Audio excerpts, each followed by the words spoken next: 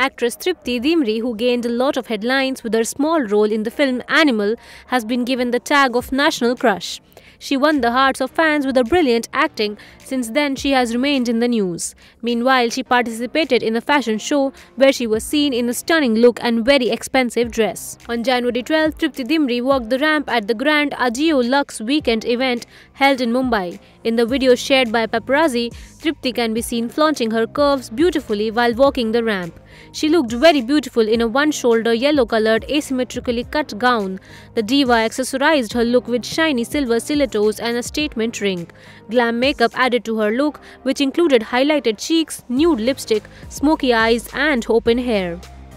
Earlier, Tripti Dimri graced the Ellie India Graduates Award 2023 and her look was stunning. For the event, she looked stunning in a red strappy midi dress with a stone-studded bow detailing at the front.